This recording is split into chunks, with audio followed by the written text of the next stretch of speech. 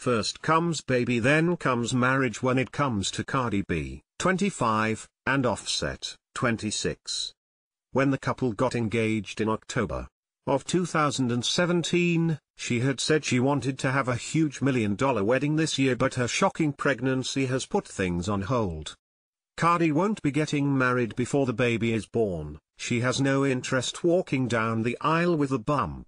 She wants to look her best on the big day, so the wedding isn't happening until she's had the baby and lost the baby weight, a source close to the rap sensation tells HollywoodLife.com exclusively. There's no date set yet though. Her and Offset have been so busy they haven't planned anything.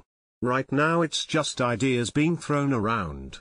He wants to have it in Atlanta and she's pushing for New York. They've talked about what colors they want, but even that keeps changing.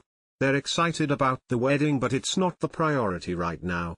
Our insider adds, "Oh man, she is totally the Bronx and he is 100% the ATL, so we can see why location has become an issue for them." Cardi finally revealed her pregnancy on Saturday Night Live on April 7, and she looked to be well into her second trimester. She just dropped her debut LP Invasion of Privacy, which skyrocketed to #1 on the Billboard 200 chart.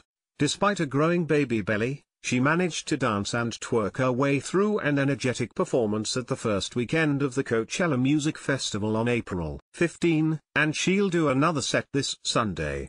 Cardi's got a few more festival appearances in early May, then will be back on the road in September opening for Bruno Mars on his autumn US tour.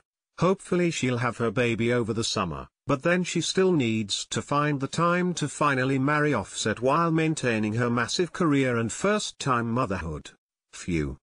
It all sounds exhausting.